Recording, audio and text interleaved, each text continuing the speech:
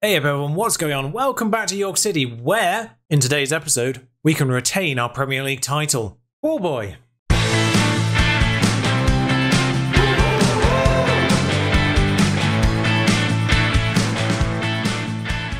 So as I kind of predicted last time out, we're back in time for the Manchester City game where we can mathematically win the title if other results go in our favour. We did that by beating Leicester and West Brom 3-1 and 3-2 respectively, both away from home. First of which was a second half comeback, and the second of which, we scored 3 goals in the first half. They got a second half, what turned out to be a consolation. But boy, did it have me a little bit worried. Oh yeah, and now Godoy's injured as well, just to make things even better for me on that front. What that does is leave the table a little bit like this. We are guaranteed Champions League football now. That was the bare minimum target for this year. Tottenham do have 2 games in hand on Manchester City, so they could technically get back into 4th, but they fell away quite dramatically. Pretty much as soon as they lost to Arsenal around the December period. They just never really recovered from that. Arsenal challenges dropped off of late as well. Not quite the second half season bottle that they had. Of course, they had a very good, strong start to the second half of their season, but it's dropped off a little bit in recent weeks. Man United, the only team that can still catch us. So I don't really know who they're going to be supporting in this next match against Manchester City. Intriguingly, we do also play the lunchtime kickoff as well. We get to play our game, and then we just watch and see if somehow already relegated Aston Villa get anything off Man United. Well, they do have a game in hand, so if we beat Man City here, we go to 84 points. If Manchester United don't win, they're on 74 with 3 games left to play, so that would be maximum of 9 points they could still gather in their remaining 3 games, and therefore cannot catch us at all. So the only way we win in this first game is if we win, they lose. Of course, we can win the title in the second game today regardless, but we've got to get to it first.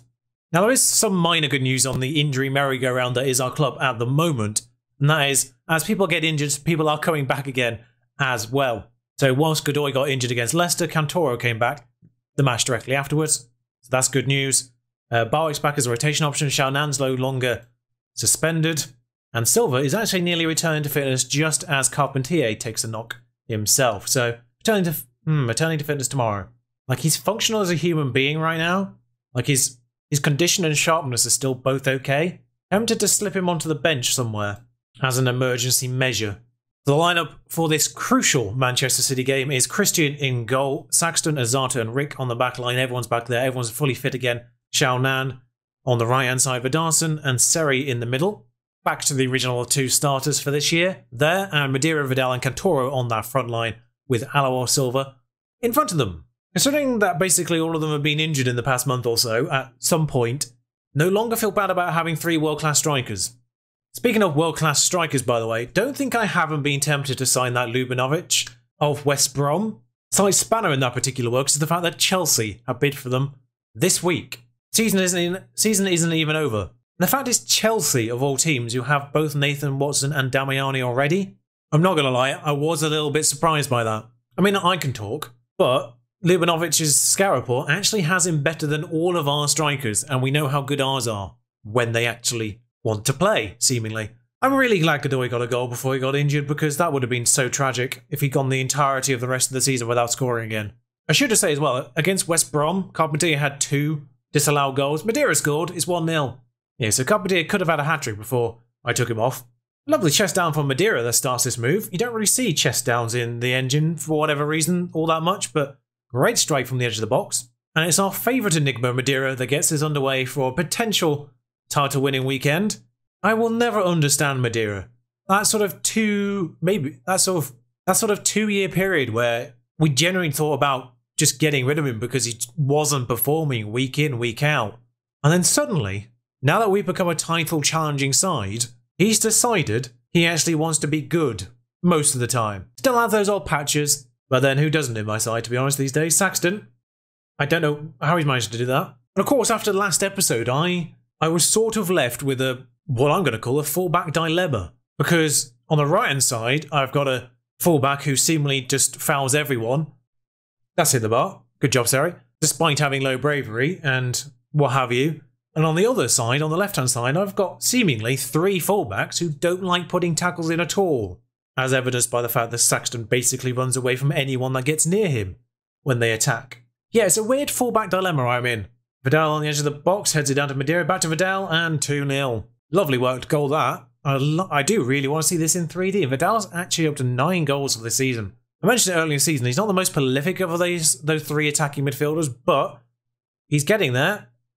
Heads it down to Madeira, who lays it back after him, onto his feet this time, where he can do that. By the way, I say that Saxton doesn't make tackles at all. He's actually the only one being booked in this game, just to be completely contrary to what I'm saying out loud. Vidal, that nearly went in. And somehow we are dominating Manchester City better than we dominated either Leicester or West Brom. By the way, in case you hadn't noticed, I have moved again. I've not really moved, all I've done is rotate, in the vain hope that it might stop my audio sounding like I've recorded in a bloody cathedral.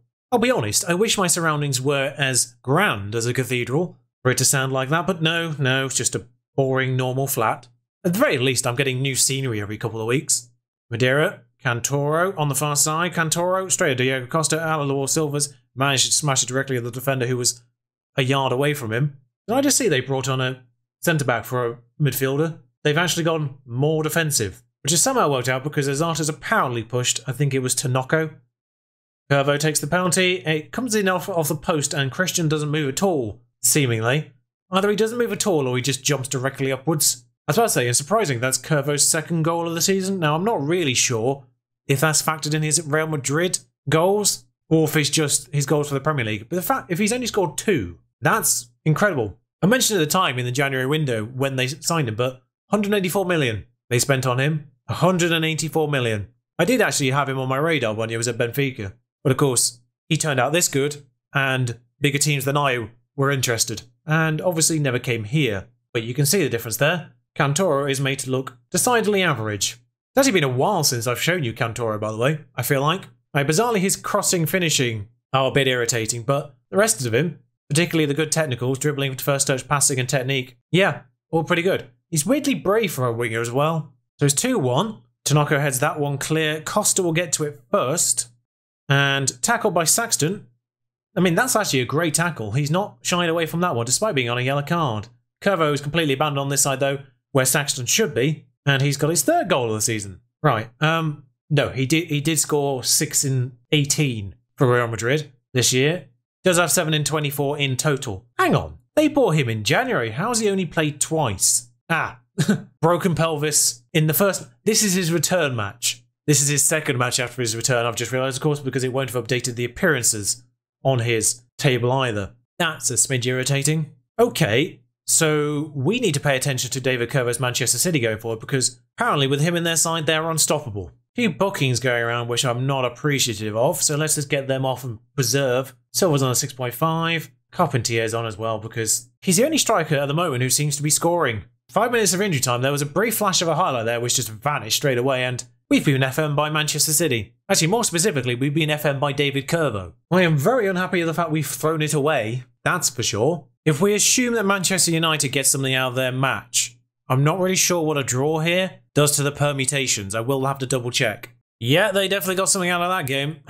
So it means they're 5 points behind with the game in hand. Total of 9 more points will get them to 86, which means we cannot mathematically win it if they continue to win next match either. And I'm fairly certain their game in hand is after the Cardiff one as well. There's a very, very good chance that we win the league during a day that we're not even playing. Because I think their game in hand might be against Liverpool. Just in case you're wondering why Christian has stayed in the first team despite the amount of goals I've gone in of late, it's because he's now actually statistically better than Baxter overall. Still want to see more out of the top end here, of course, and the anticipation, but even the poor stats are going up now. Turns out playing him pretty much every game will actually develop him.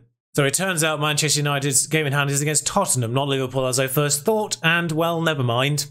By the way, I've gotten to the bottom of the randomly stopping recordings of late. I've discovered that the spacebar stops recordings on OBS, so I have to make sure I don't accidentally click on it while trying to progress in the game. What a fun balancing act this is going to be. Why spacebar? Worst part of it is not even a hotkey or anything like that. It's just somehow inbuilt. I can't turn it off. Ha ha, Milan. Got what you deserved there, didn't you? In case you're wondering, Liverpool also messed it up against Benfica in the other side of things. I won't pretend Benfica haven't had a good time of things in this particular save, but come on. Yes, I can see Pochettino. Quite bizarrely, I've had no press conference questions about the title. What? Why would Jonathan Gonzalez's poor form at Valencia have any effect on Christian Pulisic? Oh, they say poor form. It's 15 goals in 29 appearances. It's not bad. Admittedly, it's 47 total appearances with 19 goals, so slightly less good in other competitions. He's had 5 player of the matches. Poor form. Yeah, it happened. I mean, it was affordable, but if they're spending 78 million, we would have had outdone that probably. And is 78 million worth it for what is probably only a fractional upgrade on players like this? Right, so I think I'm going to decide to have a player who can put a tackle in at left back apparently. 17 on this lad, he'll do fine. Kovalev, say this lad as if you've not been seeing him for the past 3 months. He may be technically worse star rating wise, but you know what? We'll put him back a smidge. Otherwise, we'd lead the line with the most in form of my strikers and no other changes. Right, 3 points at the Cardiff City Stadium, please. And then there's a showdown with Norwich at the end of all this. Cardiff are 17th in the form table. 17th. And I say Zata should get onto that. Christian. I think Manchester United are playing the same time as us because the gap's still 2 points. Carpentier coming forward. 1 minute in. 1-0. I did say he's the most in form of our strikers at this point in time. And actually now the highest scorer of all 3 of them. I'm pretty certain. I think Silva tapped out at 14 before he got injured. We'll double check that one, of course. He's not necessarily been in the striking role all season. Very much operated on that left-hand side for the majority of it. But now we've only got seemingly one functional striker. One's injured and one just doesn't seem to want to score. We're left with that thing. So the gap 4 points. He scored again. 16. Carpentier laying the foundations. Yes, that was a fumbled attempt at making some kind of carpet reference, even though there's a bloody N in his name. I should have said something about carving an opportunity. Carpenter, you idiot. I'm honestly surprised I've got to the end of the season without making that yet. Or thinking of it. Vidarson, not quite. Shaunan, once again, can put this in. Vidarson, Cantoro. Nope. I mean, Shaunan has put it in. The net. The centres was for the box initially, but no, the net will do me fine. And it's 3-0 after 25 minutes, and I'm starting to see why Cardiff are in 17th in the form table. Wow. I mean, that's, yep. I said wow the second he left his foot, just because of the force of it more than anything. 3rd goal of the year. Shaunan deciding at the end of the year, maybe he ought to do something that doesn't mean he gets usurped next year. Madeira's bruised his ankle, which is always interesting. And now we're in a bit of an awkward situation where it's 3-on-2. Kovalev does an inch-perfect tackle, which just gives the ball directly to the player behind him. The problem isn't necessarily the tackles, it's just the fact the ball always just seems to go in a directly straight line to the nearest player on their side. I don't mind Kovalev not sticking the ball to his feet at the end of the tackle, because that would be just as weird. And it's definitely something to do with the game engine. It doesn't seem to ever do loose balls. I can see Man United are winning. Great. It seems to always try to make sure the ball goes to someone when you get a tackle in. Anyway, Shaunan, Man United still 2 points behind. Oh, Carpentier's got a hat-trick. Lovely work. I'm glad he's come alive at the end of the season. Nice little header there. Did he just do left foot, right foot headed goal? He might have done, you know. Vidarson, tap that one in. If he's onside, I'll be very bloody surprised. Oh, what a shock. Because the entire team was offside, weren't they? Oh, not actually as offside as they looked, because obviously Carpentier, the deliverer, was quite far advanced as well. Come on, Sheffield United. Did they have an injury or a sending off there? There's something in red. An injury. Manchester United's goal scorer has gone off with a red card, though, and they have equalised. I've just seen the equaliser. And I think everyone now is on 37 points. And I think everyone now is on 37 games. So this would seal it. A win here, seemingly basically nailed on. Madeira's coming off. We'll just protect that bruise. Somehow that's affected him to a 6.9. Bruise! I've got to pull Carpentier across, haven't I? That's the only way I can do it. Do I let anyone else off this pitch right now? No. Everyone's having a good game. I mean, Vidarson's a bit tired, but there'll be a week to the last game anyway. Sheffield United, just keep an eye on this Sheffield United score. 85, 87. Provided Sheffield United maintain the draw at Old Trafford, we don't need anything from our arch nemesis, Norwich. The team that essentially had me worried at the beginning of the year that this was all going to go a little bit less well. I mean, great English words you're using there. Yeah, I mean, when we lost to Norwich at the beginning of the year, I did kind of fear this was just going to be a consolidation year. Just nab Champions League football again and build on a title challenge next year. I wasn't expecting to be in this position, although it got to be said, 85 points I think we're on right now. Yeah. So even if we win the last game, which would be 88 points, and I think right now we should have been seeing the celebrations. I think that's what this means. 5-0. Hat-trick for Comtier. Still forgetting goal as well. He was on 14. I did notice it ticked over to 15. I mean, passionately say, a thoroughly professional job. Well done. Retain the title. I mean, that's the way to do it. Thank you for the sending off. Thank you, Hal Gabriel, for getting sent off after you scored. And thank you to my Yorkshire brethren, Sheffield United. I do see that Leeds and Huddersfield likely to go down here, although Leeds do have a game in hand. So trashing Cardiff might have actually saved Leeds, depending on what their 2 games remaining are. Looking at the teams that have games in hand, I'm not thinking it's a good draw, the one they have remaining, but depending who their last game's against, we can end up doing them a favour. Norwich, I do notice Norwich haven't quite cracked the top 8 as it is now, which is a bit of a shame, considering how well they were doing. Same with West Brom, they dropped off a little bit. West Ham actually recovered quite well. They had a terrible start, I'm fairly certain. We do the double... Oh, because we've got the Community Shield this year, we did, and of course FA Cup to come as well. 2 in a row, I mean that's the way to do it. Medals for people. Nissel didn't play a game, did he? I don't think he was registered. Did I get him one last year? I can't remember if I got him a medal last year or not. He's had a medal for something at some point. He was in one of the cups. Anyway, a 9.6 from Carpentier. It says 9.6. It's a perfect 10 in my opinion. It's a perfect 10. 3 goals. Did everything he needed to do. And considering none of you asked me about winning the title, you don't get to ask me these questions right now, although I will still answer them. This club means business. I did like that question. Many think maybe the time is right for you to try your hand elsewhere. Never. Never, ever. Oh, absolutely not. I love it here. It's weird that we don't pay anything else straight away. Maybe that comes through tomorrow. Oh, I do have next year's budgets, by the way. Those get set as soon as you qualify for the Champions League. It's about 300 extra grand a week in the wages and 85 million. It's not a massive amount. I mean, last year Man United got to 88 points. That's the maximum we can get to this year. It's a fairly comparable year when you look at it towards the end in terms of the total points. 88. I mean, 88 has won it most years, actually.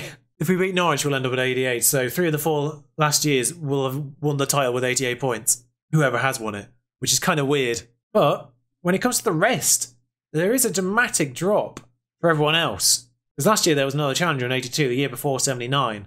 Like most years, there's been sort of 3 challenges. This year, it's been a 2-horse race at the end when it came to York and Man United. There's been other challenges over the year, and past positions is something I'm very interested in.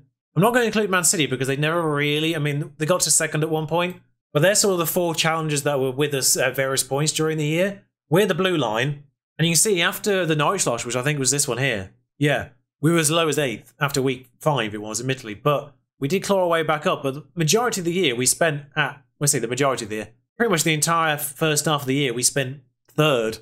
And then something just changed where these 2 teams just dropped off over the Christmas period, I presume that was. I know what it was. It was Arsenal beating them. And that just left us in 1st. And then Arsenal came to play for a little bit and fell off again. Not quite sure why it's saying Man United have joined us on 1st there. That's very weird. But there it is, York Crown champions. And that's where I'm leaving you for today. Of course, tomorrow, an FA Cup. A time to get our second one of those as well, after losing out last year. So, haha, thank you for joining me. Until next time, ta-ra.